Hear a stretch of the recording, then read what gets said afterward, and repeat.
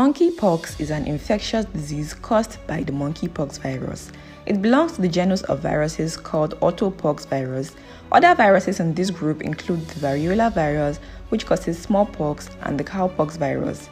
The virus was first discovered in Denmark in 1958 in monkeys kept for research at a lab.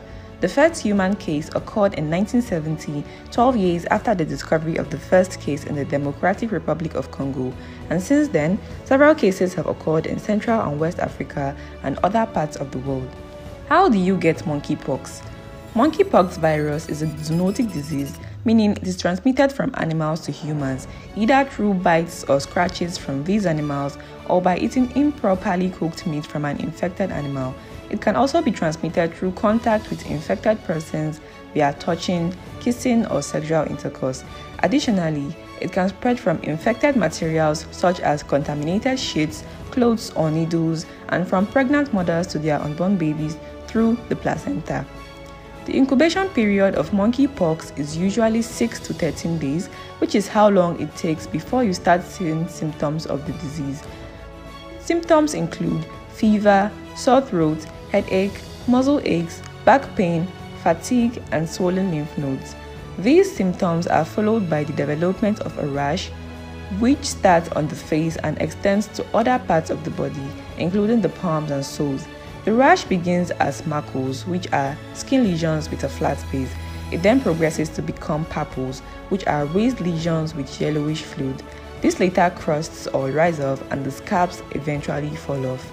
Even though most people show symptoms, some people may be affected without developing any symptoms while still transmitting the disease. Scary, right? I know. Research from a reliable source has shown that everybody subscribed to my channel ends up living a healthier life. So, you should probably subscribe. Monkeypox infection usually resolves in 2 to 4 weeks. However, in some patients, it may progress and lead to complications such as secondary bacterial infection, where the skin lesions become infected, encephalitis, where there is inflammation of the brain, pneumonia, sepsis, and corneal infection, which can lead to vision loss. Diagnosis of the monkeypox virus might be challenging as other conditions can present similarly to it. To detect the virus, a specimen is taken from the rash skin, fluid, or cross, and a polymerase chain reaction test is done to detect DNA of the virus. If there are no skin lesions, a throat, anal, or rectal swab can be done to obtain samples for testing. After confirmation of the disease, you would be isolated and given supportive care to help your body fight the infection, as the monkeypox virus does not have a cure yet. Since there is no cure, the best thing to do during an outbreak is to get vaccinated against monkeypox to prevent infection. So what are some do's and don'ts during an outbreak? You should try to stay at home in your room if possible. Wash your hands often with soap and water or hand sanitizer, especially before or after touching sores. Wear a mask and cover lesions when around other people until your rash heals. Keep your skin dry and uncovered unless in a room with someone else. Avoid touching items in shared spaces and disinfect shared spaces frequently. Use salt water rinses for sores in the mouth.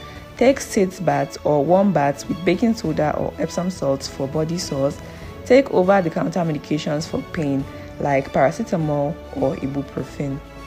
What you should avoid include popping the blisters or scratching your sores, as this can spread the rash to other parts of your body and cause sores to become infected. Do not shave areas with sores until the scabs have healed completely and new skin has formed, as this can also spread the rash to other parts of your body. And we've come to the end of the video. If you learned anything, please subscribe and share this video with your loved ones. Bye.